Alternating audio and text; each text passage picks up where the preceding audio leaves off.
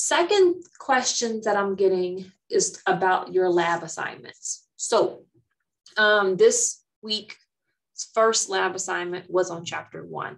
So today is the last day that I want you to get that lab assignment into me. Yes, you're going to be doing a chapter a week in terms of your lab assignment. Remember, this is a 10-week course. So it's, kind of having to do a lot more in a shorter amount of time. Well, not a lot more, but you're doing the work in a shorter amount of time. So now keep in mind, that's why I made the practice problems more time to work on. All right. Now I'm noticing I'm getting some of your lab assignments, submissions, and let me go to, okay, I just did like a practice run here. Okay, so I already did it to practice. So let me actually go to chapter 2. Chapter 2 workbook lab assignment. So you click on it. All right, so remember that in order to start the process of submitting your lab assignment, you click on take the quiz. You have 1 attempt and 15 minutes. So the point of this is for you to have already worked through the workbook, worked through the double starred and odd try it problems, do that chapter's problems, and then when you're done, you'll go in and take the pictures based on what I asked for, or scan the pages that I asked for. So I want to show you what I'm expecting from you in terms of a completed lab assignment. So I have, okay. So here is a page from chapter 1. I think it's from 1.4. This is an example of a lab assignment that is not going to get full credit. Now, let me just talk about this particular page in your workbook. I highlighted the numbers of the problems that I want you to attempt, okay? I highlighted the try it problems. The try it problems are the problems that in your online textbook, the answers are given to you, okay? So notice that I have the answers here. The answer to try it problem 1.101 is 29. The answer to try it problem 1.103 is 4. However, the online textbook gives that to you. So in order for you to get credit for doing your lab assignments, I need to see you attempting, show some steps that you took to get the answer. Even if you can't quite figure out how to totally get to the answer, I want to see your effort.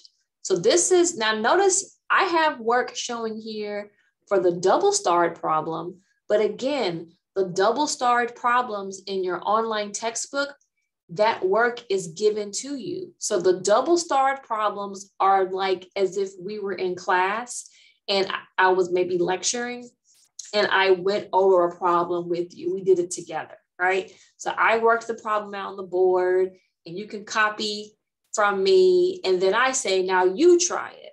So now you try it would be the odd try it problems. Notice that I am not asking for you to do the even try it problems. You can if you want to, it'd be great practice, but that is not what I'm requiring of you.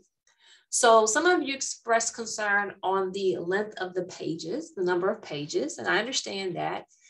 Super important that you pace yourself, do a little bit every day in this class, but notice that there's only 4 problems that you're actually required to do yourself on this page.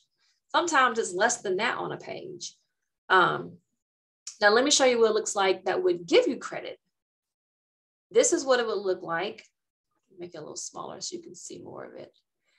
This is what a lab assignment page would look like. That would be what I'm expecting for you to do. So you are showing some work that helped you get to the answer for that problem. So you have a little work here to show how you got to the answer.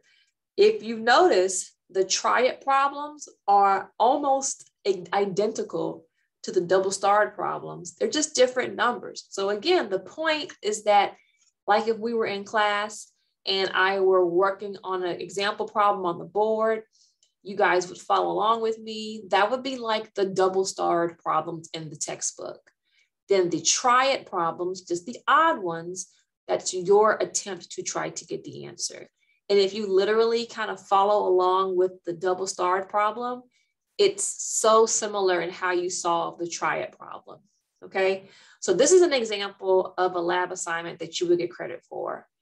Some of you scanned blank pages that would not meet the requirement for your lab assignment.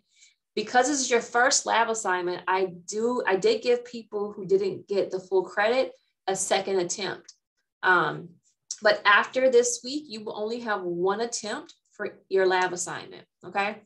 So hopefully this was helpful. If you have any questions at all, please don't hesitate to reach out. A lot of you have been doing that and emailing me. That is excellent. That is what you're supposed to do. And again, if you don't have the workbook, if say you ordered it and it hasn't come in, or you know, for whatever reason, don't want to order it, you will have to either print the pages from a PDF copy of the workbook, or maybe you can have an electronic copy of the workbook and maybe write on it with an Apple pen or something like that. But you have a PDF copy of the workbook in the orientation module under textbook and workbook requirements. So this is the book that you would buy from the bookstore, the workbook. If you don't want to do that, you can click here and there's a PDF copy of the entire thing. So if you want to maybe print, the pages that you need each week, you are welcome to do that. You can even get to it using this table of contents here. But you do have to have this workbook in some capacity in order to complete your lab assignments in this class. So if you have any questions, you know what to do. Shoot me an email, Canvas inbox. You can set up an appointment with me virtually or on campus using the link. I'm here to support you and help you. All right, you guys have a wonderful Monday and a great rest of the week. See you later.